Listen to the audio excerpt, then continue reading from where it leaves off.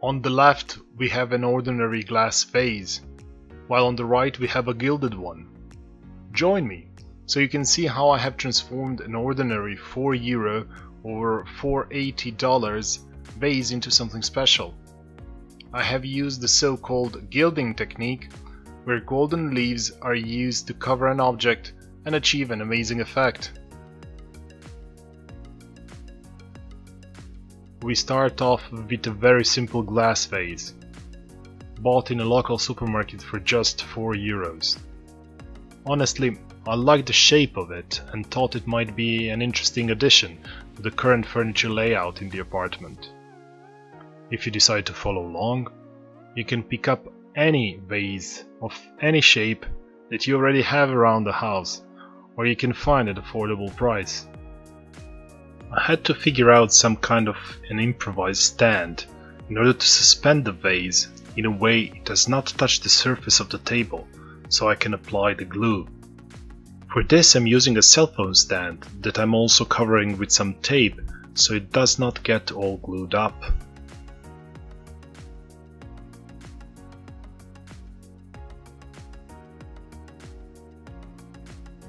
We need some gilding glue. The instructions of the glue I have purchased says I need to add water to it in the 50-50 ratio. Of course, you need to check the instructions on your bottle. What I can add is that I have purchased a bottle of this glue for €3.8 or $4.6 and probably used less than 60-70 cents for this project.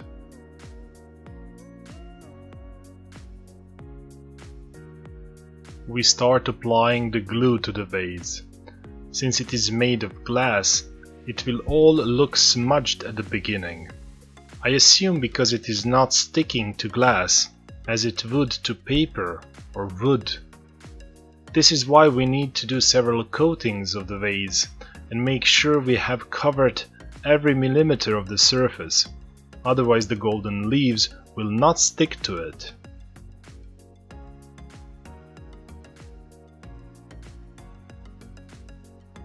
After several coatings, you can see the glue being evenly distributed over the glass surface.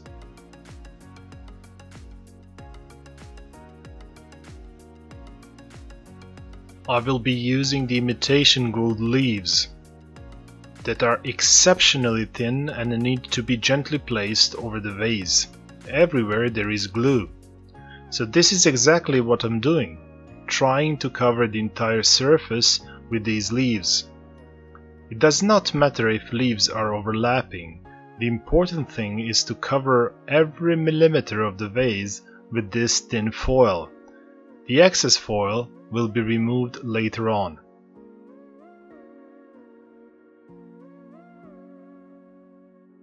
As mentioned, I'm using the imitation gold leaves, and the main reason is the cost.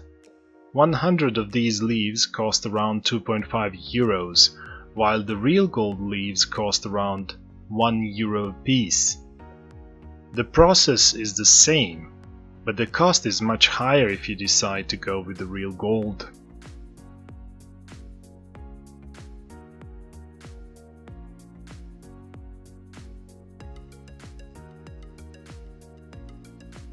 After we are done covering the vase, we need to gently take it off the improvised stand.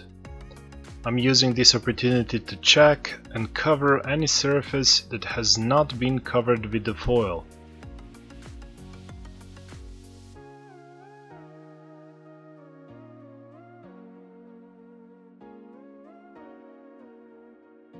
To remove the excess foil, I'm using specialized brushes that are actually made of rabbit fur.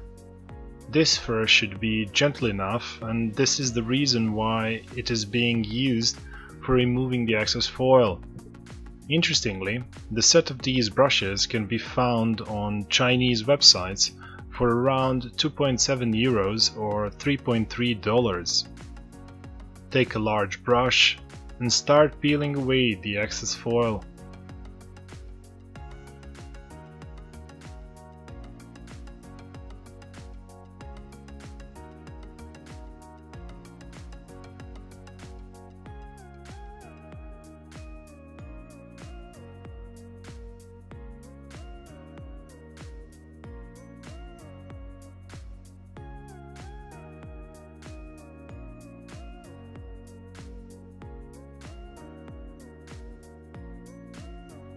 After some time, our vase is ready.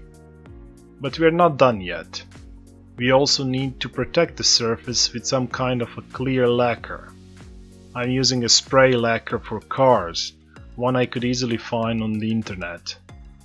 Since we have used a very thin gold foil that can get scratched easily and the glue that actually dissolves in water, this step is very important if we want the coating to last a long time and make the vase waterproof.